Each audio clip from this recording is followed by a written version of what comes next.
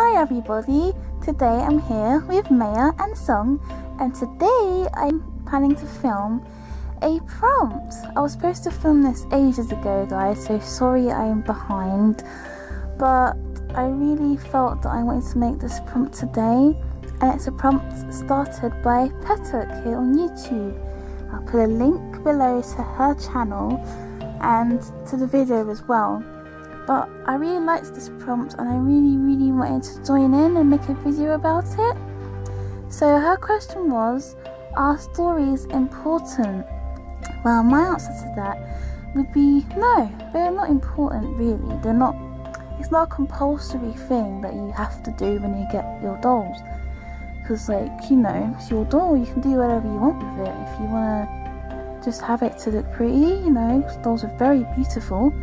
If you just like a sculpt and like a costume or a full set doll, you want it just to be on display, you can buy it to be on display, it's your doll, you can do whatever.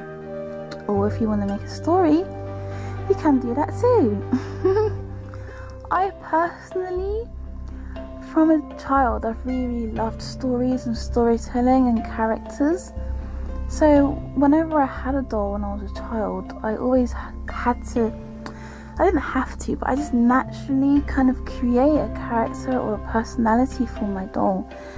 And for me, it just brings the doll to life for me. It adds character to them. It just helps me bond with the doll, and it just brings them to life. I have a thing about bringing things to life in my mind because I like to use my imagination with things. So sometimes I even bring to life teddies in my mind or random objects. It just depends really, but especially with dolls, they have to have a personality for me.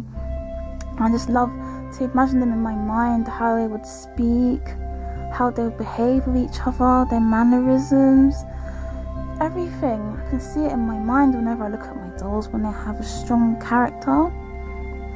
With Maya, when I got her, I kind of knew immediately what kind of character she'd have just by looking at her face. To me, she's got a very strong kind of personality, and she's very chatty and she's mischievous, but she's also very kind and caring and everything.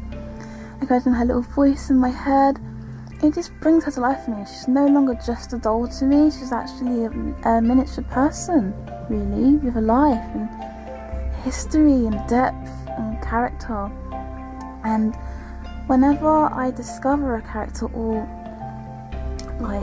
create a story to create depth for them, it also helps me bond a lot with my doll.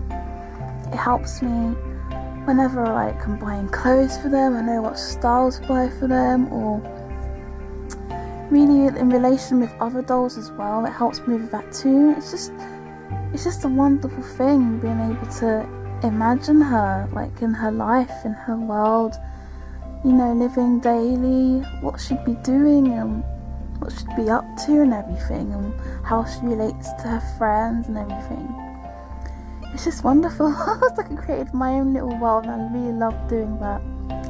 This is why I really love stories and characters. I just love getting into someone else's head and seeing their life and how they live. I just find the whole story thing really fascinating. The same thing with Song really.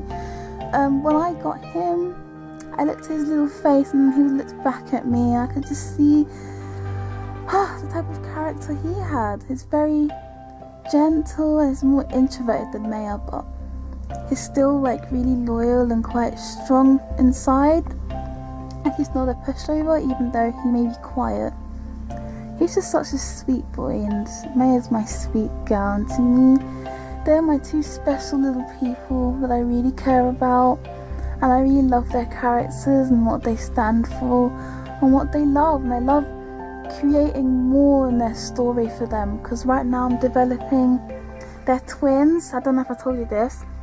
They're in a story together, and I'm developing a story for both of them together and individually as their own characters. And it's been a really fun experience for me. I love creating stories and characters and everything. So it's been really fun, and I'm still in the process of creating their characters and creating more depth to them and their lives and their history and everything.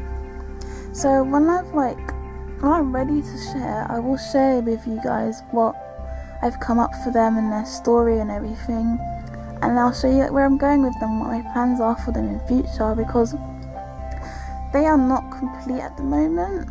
I've had Maya longer, and she's getting there, but she's not quite there yet. I'm planning on buying her a new wig to, you know, get closer to how I envision her to be. Because before, when I was looking at her doll sculpt when I was going to buy her, I envisioned what kind of look I wanted for her and what kind of story she was going to have initially. So when this wig came, it was a nice first wig for her, but I think she needs to change now, something to bring her more to life of what I envisioned her to be like initially.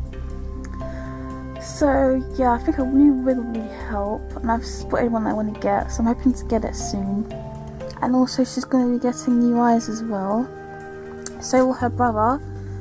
He's wearing his default eyes. They are not what I want him to wear. His character's meant to have these emerald green eyes, and I found the perfect eyes for him also. And I found eyes for Maya as well, so I'm hoping to order them together, but at the moment they don't seem to be both in stock, so I've got to check on the website and see if I can get them together to help save on shipping, but they're still a work in progress. Plus I plan also on working more on their face-ups as well, because although I really do like their default face-ups, it's quite nice, but it doesn't quite speak to me yet how I want it to, so I need to learn how to practice my face-up before I even attempt to touch them with a brush, because I don't want to mess them up. But their face-ups are going to have more work done for them in the near future, hopefully.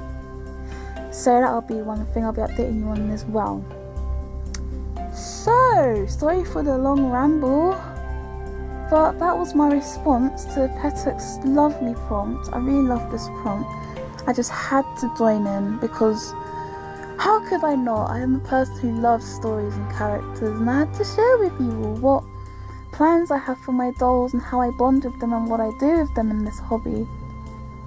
So to me, they are not dolls, and anyone who treats them like objects or things, I tend to get really upset, because to me they are small people, and you know, you can't just treat them and throw them around like they're pieces of plastic. So anyway, thank you Pettook for your wonderful prompt. That's enough babbling from me, and I'll see you all in my next video with further updates. Thank you guys for watching. Bye!